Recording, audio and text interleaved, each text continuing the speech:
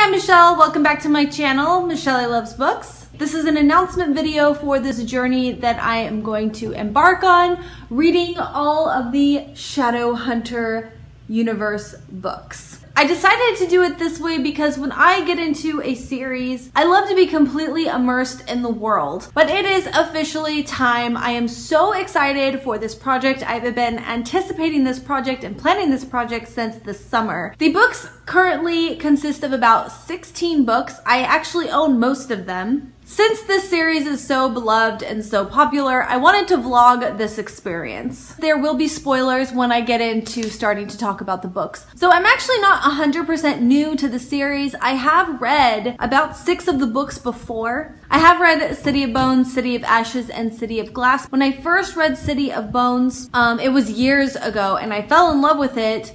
And then like the movie came out and what was it? And then I listened to City of Ashes and City of Glass on audiobook. And then just last year I read Clockwork Angel, Clockwork Prince, and Clockwork Princess, and I listened to them all on audiobook. And then also, of course, I have seen the movie and I've only watched about a couple episodes of the TV show. I will get into talking about that a little bit more as I start to read the books. And I'm also going to be using a reading order suggested by emmabooks, and I will leave her video linked below. It's extremely helpful if this is something that you want to do. I watched it about 4 or 5 times just to make sure I got all the novellas in the right spot. I chose the specific one because I do want that immersion. She does such a good job of explaining the different reading orders and what kind of experience you will have, like how to fit in the novellas so that you have the most impactful reading experience and so that you're not spoiled for any big reveals. Okay, so we're gonna go with City of Bones, City of Ashes, City of Glass, Clockwork Angel, Clockwork Prince, Clockwork Princess, City of Fallen Angels,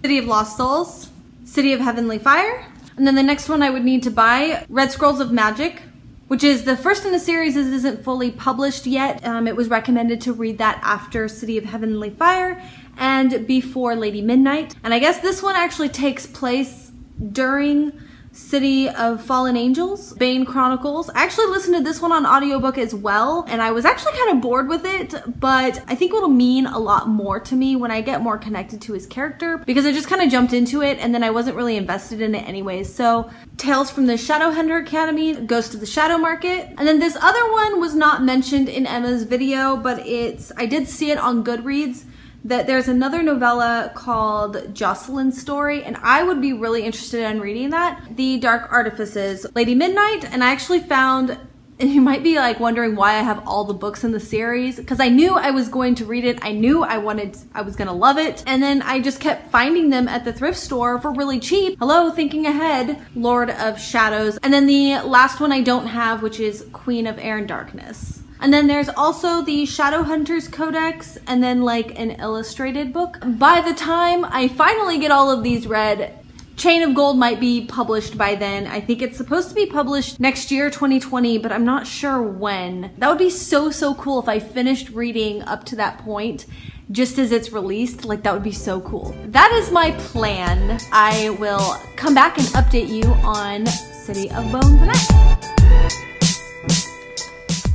I have finished City of Bones. Now, as I've said, I have already read this book. I've actually read this book 2 times. So this was like my 3rd reread for this book. So I already knew that I was gonna love it. I already knew everything that was gonna go down. I wasn't sure if I would feel like I outgrew this book and the writing style. No, I didn't.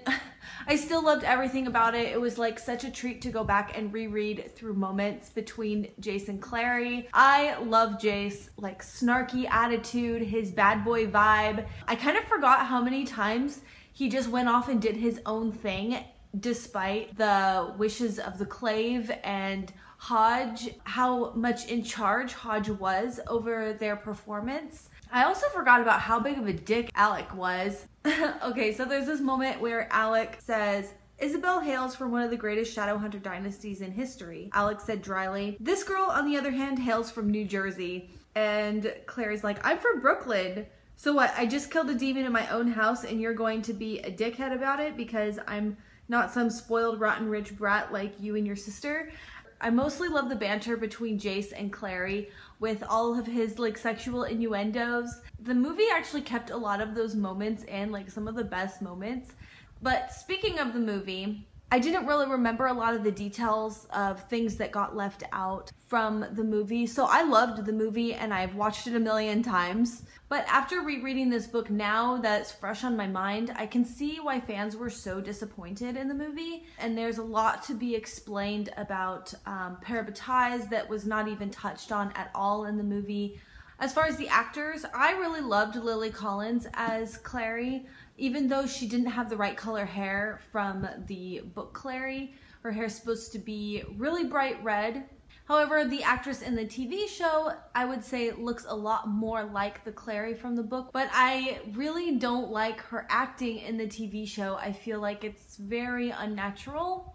But I don't know, maybe that's something that gets better. And I've also seen only like a few of the first episodes. The difference between the setting from the first movie to the TV show in comparison to the book, I really like the setting in the movie a lot better because it's like older, it's more classical looking to me, whereas in the TV show they modernized it so much and they use like high tech, which I just... As for the actors that play Jace, Alec, and Isabel from the movie to the TV show, I think that all the actors in both the TV show and the movie, I think they all did a really good job, especially Isabel. Like, I could not pick which one did a better job. So back to the book, there's this obvious love triangle, and I'm not a person that has any problem with that trope. A lot of drama that's always really fun to play out. So we have Simon, who's the best friend, and I love the dynamic between Clary and Simon. I think they make such a good best friends couple. They have like their own language, which I loved rereading their parts and how they connect. Also, it's very obvious how much Simon adores Clary and sees her as more than just a friend, which is kind of sad. Clary is very naive to it all. I think in the movie they portrayed it to where like she really had no clue. The book, I kind of got a different vibe from Clary. Like she can sense it. She's not that stupid.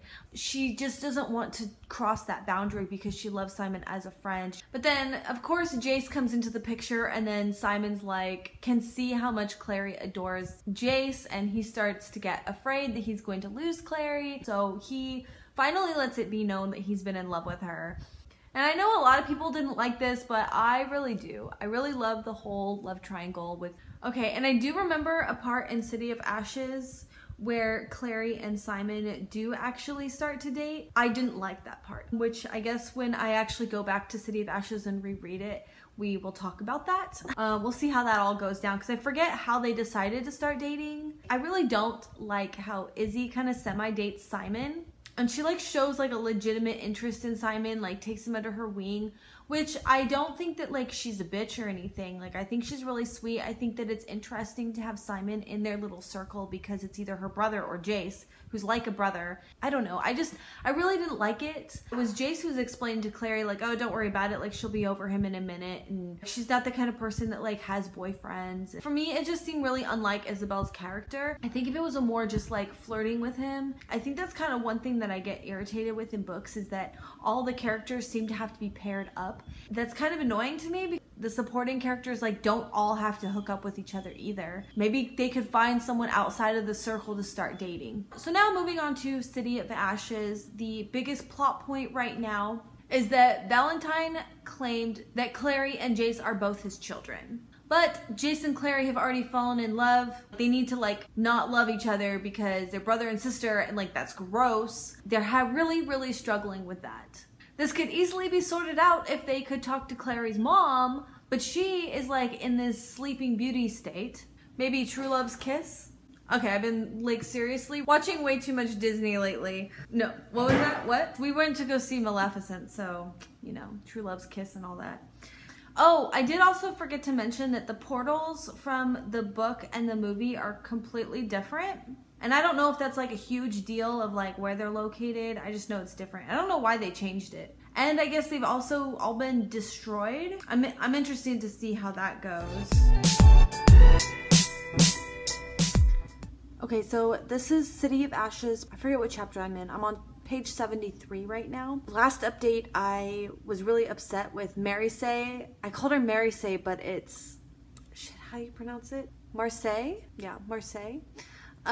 So we got the pronunciation correct, and Luke went to go vouch for Jace to her, and then we find out that everything she was doing, kicking him out of the house, was part of protecting him. And I was just like, oh, like, she might be a cold-hearted bitch sometimes, but like, she really truly cares for Jace as one of her own, and she was trying to protect him. Inquisitor lady coming, and she could potentially put Jace in jail because of his connection to Valentine. Oh my gosh, all this stuff is like coming up, so the plotline is really thickening. I'd like forgot, like, now that I'm rereading it, I remember reading this stuff before, like I'd forgotten about it, or I think I was maybe more focused on the characters than the plotline, and this time I'm focusing more on the plot line and stuff like that, like the foundations of the story, despite the characters and all of their crazy ass decisions. Now Simon, he is acting like he's like okay, obviously Jace and Clary are now supposed to act like brother and sister and feel that way about each other. There's something missing for Simon. He still like thinks that Jace is a threat, I believe, because I mean, it could still come out that maybe they're not related.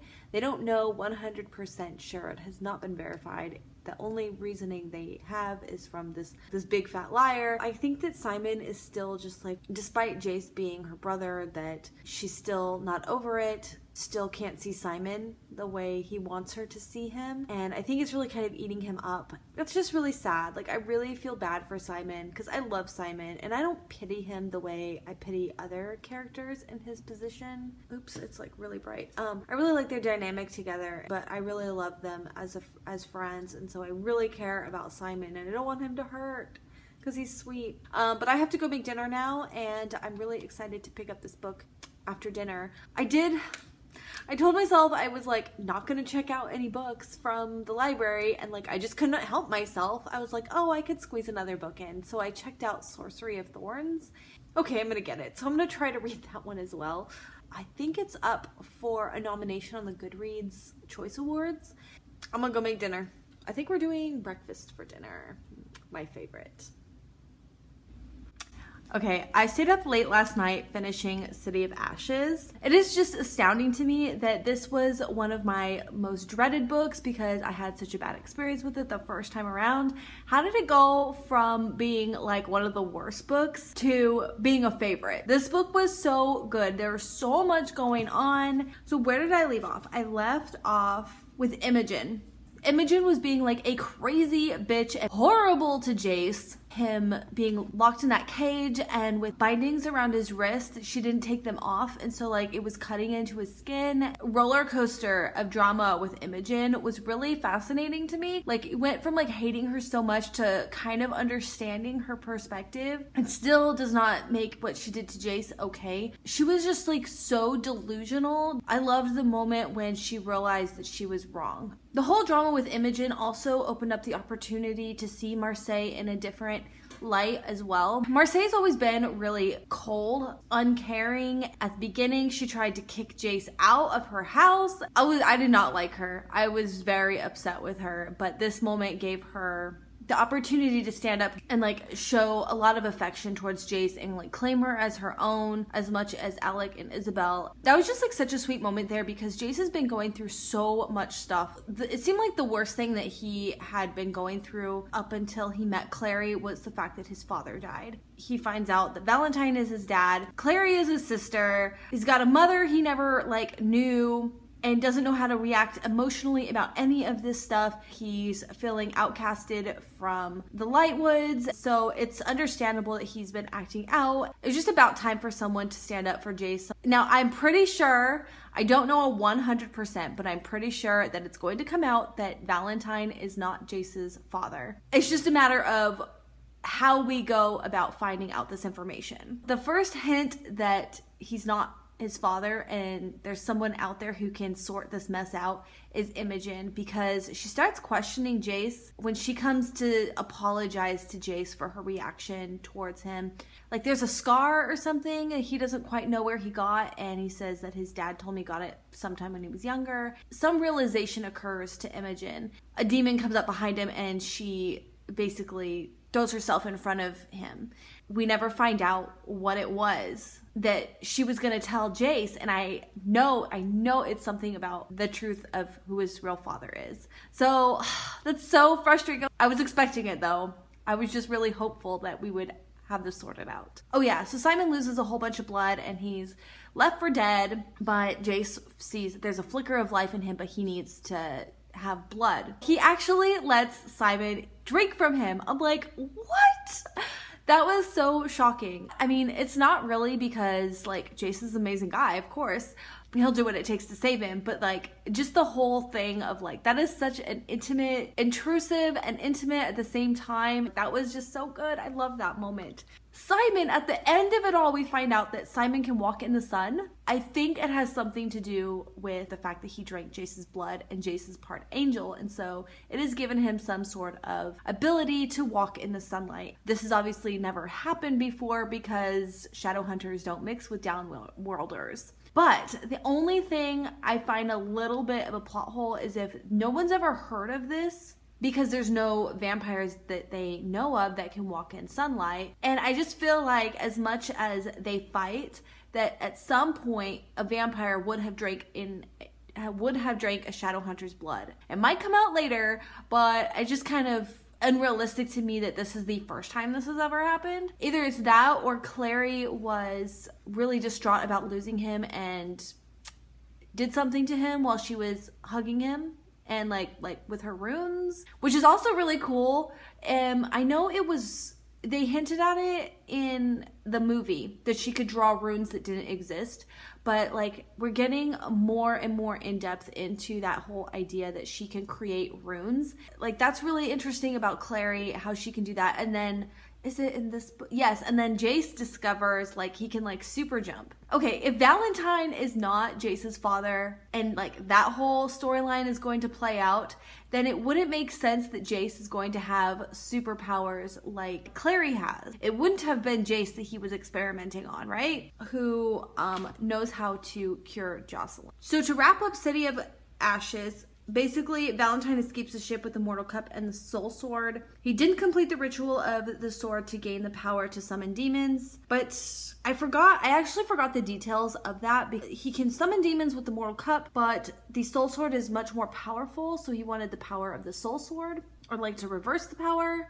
I actually forgot that. Clary and Jace are brother and sister. They've also come to terms that that's all they're going to be to each other, which leaves Clary in tears. And I'm like, okay, first Jace was all pissed off because he was like, let's go be together in secret. And Clary was like, that's disgusting. We can't do that. And Jace was all pissed off. I don't know, but now Clary is like really upset because apparently Jace doesn't have feelings for her anymore. Clary and Simon have declared that they're just friends now because Simon has finally opened his eyes and was like, you're never gonna feel about me the way you feel about Jace, which I think that is so wonderful. It's so healthy. And like Clary was like, I don't want to lose you, but he's like, hey, like I'm still here, I'm still your best friend, I'm still your family and all that stuff, but like let's not take it beyond that until like you're ready. So I feel like that was like really wholesome. I was really pleased with that. I'm like so happy because reading back, I remembered that they like dated and I was like, oh my god. But like reading through their like relationship, I love that they tried to see where it would go, and I feel like they had to do it, especially for Simon had to know what it was like to date Clary, realizes that as much as he wants Clary to feel for him, it's just not the same because she doesn't feel for him. Being with her and dating her are not like the same thing. It's time for him to move on, and I just feel like he needed that. Clary, she was kind of pissing me off that she actually strung him along that way and used him as a distraction. Like, you know, it is what it is. They're back to being friends, as it should be. We left off Simon is a vampire who can walk in the sun, and his superior vampire clan leader, Raphael, is kind of pissed off about that. And I feel like that's going to probably lead into another big plot line. They're not just going to leave it alone. The vampires probably all want that ability, how it happened to him, and how the other vampires are going to be able to achieve that. And then also at the end, then Madeline, Jocelyn's old friend from Idris, shows up and she's got information on how to cure Jocelyn. She knows what happened to Jocelyn, which also makes me think that she might know the truth behind Jace's parentage. This book just leaves me with so many questions about what's gonna happen in the next books, and so I'm just I'm loving it. I'm loving it so much. I love, finally in this book we have a map of Manhattan, although it's kind of funny because now we have left Manhattan and we are all in Idris now. Oh my gosh, there's already so much going on here in Idris. So let's go through some of my annotations so I can remember. So we got this whole thing between Jace and Clary. Something that I highlighted, she said she swallowed because, and she's like thinking this in her mind, because you told me you don't have feelings for me anymore, and you see that's very awkward because I still have them for you, and I bet you know it. So like there's this like awkwardness between them. It actually made me really sad. Like, as gross, it kind of leaves you with this weird like sour taste in your mouth. Okay, that's really awkward. You guys are brother and sister, like ew. But at the same time, through the evolution of their relationship, like you can see why it's so tragic for them, in love with each other and not being able to act on it, and like they shouldn't. Clary's trying to get ready to go to Idris, and she's like so gung-ho about it, mostly because she wants to figure out how to fix her mom, but also because she doesn't want to be left out. Like, she's a shadow hunter and they keep treating her like she's not one of them. That's kind of messed up. I think it's kind of shitty that Jace was trying to leave her out. Except there's a really big reason. I was getting really pissed off at Jace trying to lie to her and like make choices for her. Everything's for her protection. But I'm so glad that it wasn't that lame. There also seems to be some sort of connection between Jace and Simon. Not only is Jace confiding in Simon about some things regarding Clary. He's trying to like create an alliance with Simon to lie to Clary, but it was really interesting when Simon showed up. There was like a big group he was like eavesdropping on, and Jace kind of like sensed that he was there. So I'm wondering, because he drank his blood, that there is like gonna be now this like little connection between them. So that's interesting. And I still love their banter. I'm so happy that although Simon has vampire, that he's still keeping a lot of his humor. For some reason, before I reread it, I was thinking that Jace had lost a lot of his snarkiness that I loved, but he didn't, so I'm really pleased with that. Okay, so back to City of Glass though. So they kind of hint at what happened in the ship. Jace gave him his blood, but they don't really like talk about it because I guess it's kind of awkward. So they kind of make a joke out of it if it's mentioned. So Jace is like, Simon pointed out, I got your message stuck to my window when I woke up this morning. Don't you ever use the phone like normal people? Not if I can avoid it, vampire, says Jace. Jace says, so it's still true, you can walk in the sunlight. Even midday sun doesn't burn you. Simon says, yes, but you knew that. You were there. Without elaborating on what there meant. So Jace says, I thought perhaps it had worn off. He didn't sound as if he meant it. If I feel the urge to burst into flames, I'll let you know. Simon never had much patience with Jace. Look, did you ask me to come all the way uptown just so you can stare at me like I was something in a petri dish? Next time, I'll send you a photo. And I'll frame it and put it on my nightstand, said Jace. So I don't know why, just like that really struck me as really funny. And I think I flagged it too because it's something like significant. It was a moment that was significant between their relationship. Okay, I don't use my red flags very often, but here is the part that I flagged with a red one because it really made me mad. This is the whole part where Jace is trying to get Simon to lie about it, and Simon's like, no, hold up. She's really looking forward to it. Simon's always with Clary, and Clary's really excited to go to Idris. Simon's not gonna be a part of taking that away from her. So like, I literally wrote like, bad Jace, good Simon. And of course Jace is like, I'm trying to protect her. This was making me so mad. Thankfully, we don't have to wait too long. Jace does kind of hint at there's something really dangerous about her going to Idris. Jace says, yes, I lied to the Clave. There's only a few people that know. If they knew she could do what she does, amplify ordinary runes so they have incredible destructive power, they'd want her as a fighter and a weapon. But there's like a lot more to that. And Madeline dies and I'm like, what? We're killing off all these people who actually have really good information for Clary. First they had to kill Imogen before she could get it out of her mouth. Now we've killed Madeline before she can assist in waking up Jocelyn. So like, I'm not about killing her or anything, but that was just, thanks Cassandra Clare for killing off somebody else. So in order to save Simon, again, Jace drags Simon through the portal into Idris and the portal closes. Clary is late. She misses her chance to go through the portal. She decides to draw a rune and open up her own door, take a leap of faith and go on through. Despite what Magnus says, here's all these laws, which is really cool how they protect people from just waltzing into their world and how they protect it. When she was really distraught about the portal closing, I kind of anticipated she was going to make her own. Luke grabs her arm and chases her through the portal, and Clary lands face first into a lake, which, foreshadowing, looks like a mirror. Now, as soon as that came about, I was like, I remember this. So the lake is the third mortal instrument. It's the mirror. It's kind of cool to see that now being like foreshadowed to. And it's so ironic too, that she would like land face first into it and nobody can find this mirror. I love the irony in all of that. Another really funny moment is Jace is like, I'm sure my blood is fantastic. Simon set the empty flask down on the arm of the chair by the bed. There's something very wrong with you. Mentally, I mean.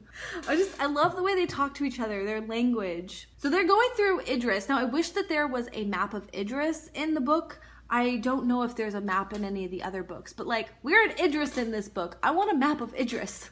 Well, Idris and Alicante. Luke is pissed off at Clary. I was actually like surprised. He was harsh in what he said to her, but he kind of does have a point, but it was just like so harsh. And here's what he said. Of course you didn't know. You don't know anything about Idris.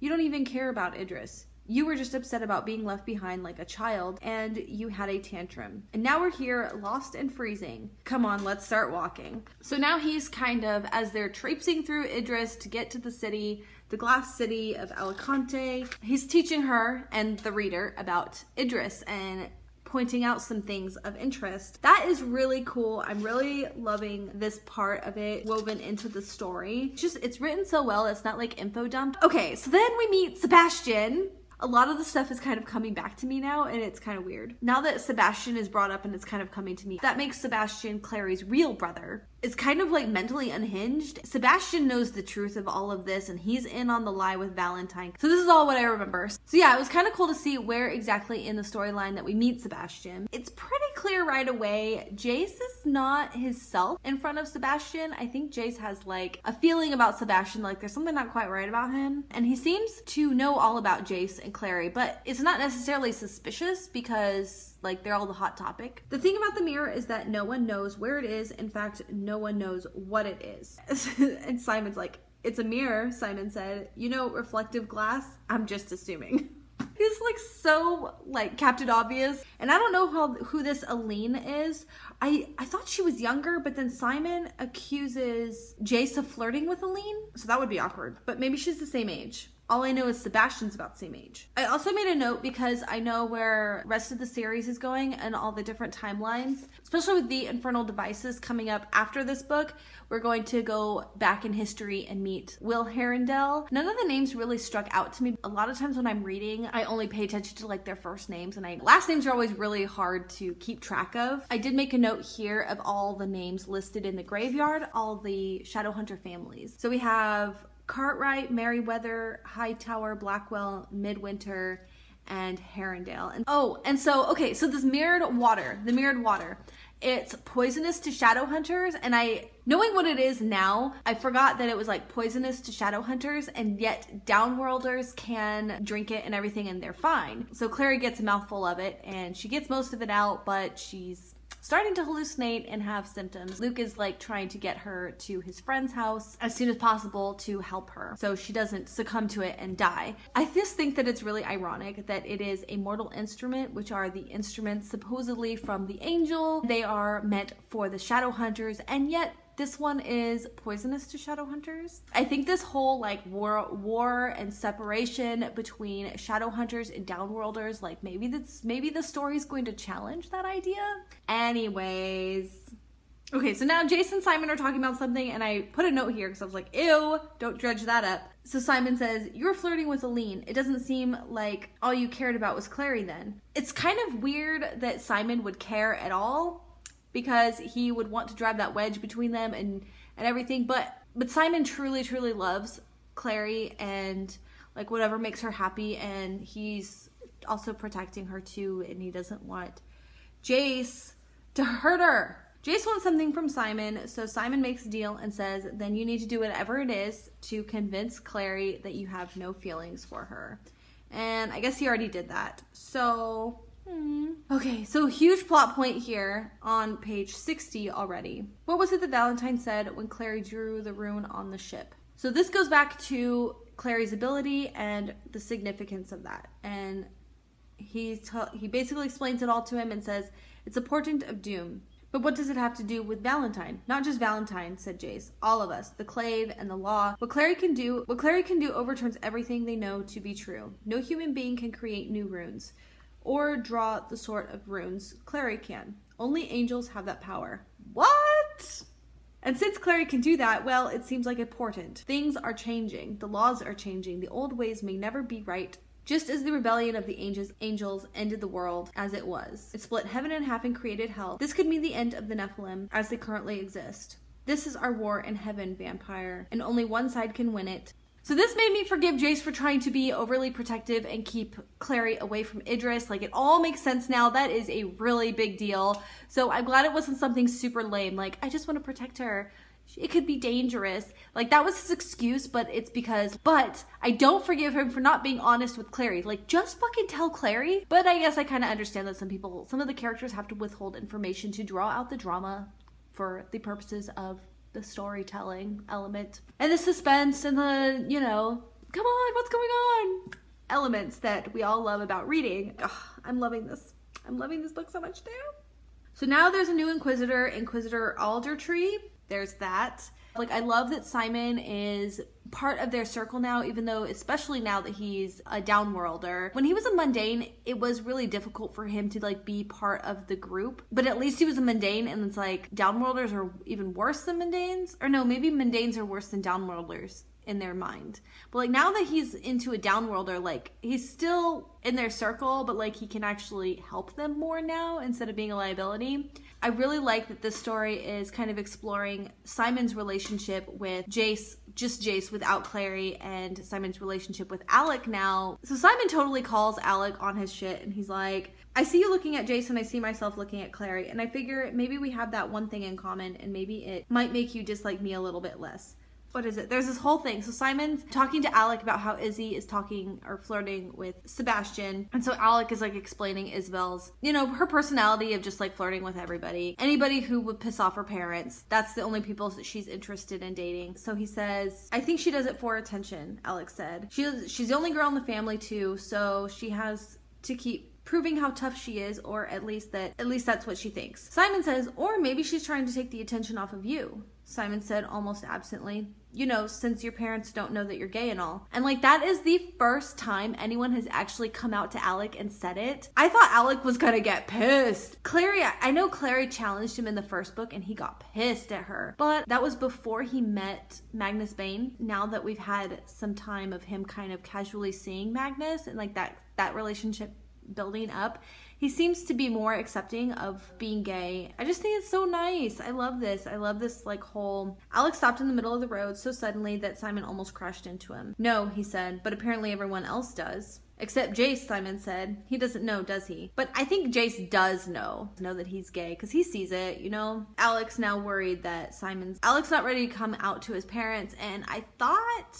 At least they said it in the movie, and I can't remember if it's said in the book. Actually, I don't think it's mentioned in the book at all, but it's said in the movie that being gay is like against the rules and they're not allowed to be gay, and so that's why he has to fight so hard to hide it, because it's like the rules of their world. Simon's just kind of like, you know, we actually share something in common. Maybe it'll make you hate me a little bit less, and I'm not gonna tell anyone. I just, you know, want you to know that you're not alone in your feelings. And like, Simon is the best. I love Simon so much.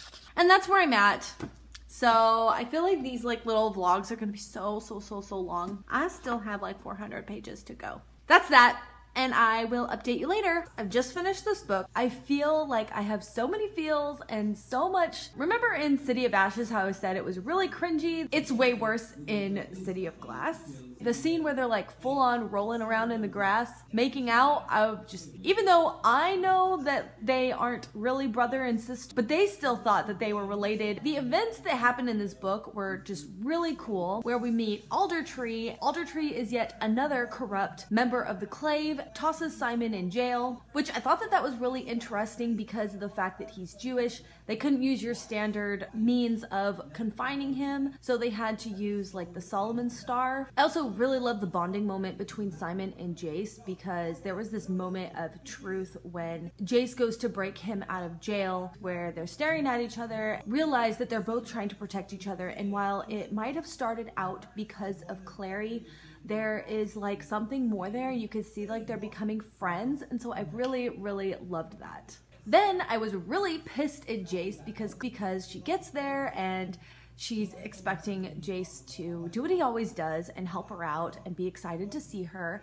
and he treats her like garbage. First she walks in on him making out with Aline. That is awkward, and I really liked how Cassandra Clare wrote that whole scene, because despite Jace's words, how you can see the hurt in his face too. The whole thing could have just been avoided if he had just explained to her what he was trying to protect her from, but you know, of course we gotta have some of that miscommunication, which is actually a big trope that I really get sick of. It eventually all comes out. No, actually, he never actually does tell her. Oh yeah, Clary tells Sebastian, who's being like pushy and really forward with her. He's just like awkward about things. She tells Sebastian what she's after, and then Sebastian's like goes with her to find Ragnar Fell, because all of a sudden he knows who Ragnar Fell is and how to find him. He takes Clary there where Ragnar Fell is dead, and Magnus Bane is posing as Ragnar Fell.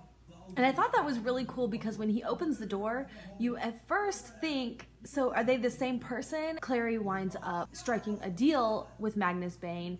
If she retrieves the Book of the White for him, then he will cure her mother with the spell in the book. Okay, so back to Sebastian. He's the real Jonathan Christopher Morgenstern. But there was, like, even though I remembered that from back when I read it the first time, there was still some doubt in there. I was like, well, maybe I remembered this wrong, because he had this whole backstory of his family, or rather, the real Sebastian's family. But overall, that was just really clever, gritty, and he could find how to push everyone's buttons and just like basically fuck with everybody. Especially messing with Clary. Oh yes, there was a moment where Clary and Sebastian are talking, and they're talking about Jace, and Valentine really does have a lot of care for Jace because he's his son or something like that, and Sebastian gets like really touchy about it, and he's just like, that's impossible. And you could see like a streak of jealousy in there. So that was also kind of some foreshadowing, because you're not supposed to know the real truth at that point when you're reading it. And then there's this moment where like you start to suspect there's something sinister about Sebastian. I guess his black hair dye rubs off on her hands, and I'm like, I don't know. I mean, unless he's really doesn't know how to do a dye job, that wouldn't really happen unless maybe he like just dyed his hair. I know it was like for the purposes of foreshadowing, but it was just kind of like, okay, whatever. So then Jace shows up at Amethyst's, which is Luke's sister, which that was a whole nother cool storyline as well. Jace shows up at Amethyst's house to apologize to Clary, and I love how Clary like lashes out at him. He well deserved that. And then they teleport to the Wayland Manor, where they retrieve the Book of the White. Valentine had a freaking angel trapped in his cellar. That was so crazy to me. I completely forgot about that. Angel winds up sending them like telepathic images from the past, explaining the truth of everything. But of course, they misinterpret it because they still believe that the child given the demon blood was Jace. And so Jace is like using it as a crutch. Well, this is why I'm such a bad person. Then that's when they start like making out like crazy. And then thank goodness Clary's like, so that's why you want me, because you think you're evil and I don't have demon blood in me. So like that, like, why do I still want you? So there's that whole thing. Yeah, I think Jace is gonna get the award for most dramatic character for the year. Also, Max died. That was just like so horrible that Max died, and I felt so bad for Isabel because she felt totally responsible for it. So Magnus obviously went back to New York and cured Jocelyn. So Jocelyn explains everything to Clary. Finally, I've only been waiting for 2 long books. So meanwhile, Jace is with Valentine and Sebastian, and he's getting the truth on that end. So there's this whole anticipation. I couldn't wait for them to get back together and just be like, hey, so like we're not related, like we can be together. Jace and Clary, who were given angel blood, and the real Jonathan Christopher given demon blood. They all figured out what the third Morn instrument was able to speak to the angel, and she used his favor to save Jace. I mean, it was kind of expected, but that happened. So I'm just like really excited to see what happens next between like Jace and Clary, now that they're not related and they can be together, between Simon and Jace and seeing how their friendship develops, and between Alec and Magnus, now that Alec has finally decided that he's not going to be ashamed of his feelings for Magnus, and especially with Jocelyn. She knows that her son had not died when he was a baby, and I'm expecting that she's going to want to get to know him. I don't think that that's going to be easy. Also with Clary and Jocelyn as well, now that the truth is out. So I'm just really, really excited to see how all of these things happen. I kind of want to move on to finish that series before I go on to the Infernal Devices, but I'm not going to do that because I wanted to stick to the reading order. This world has gotten really quite complex. The characters have gotten really complex with deep storylines, and it's just so exciting. So this is the end of part 1. I'm going to go ahead and move on to the Infernal Devices for part 2. So you can look forward to that in the future. Thanks for watching. Bye!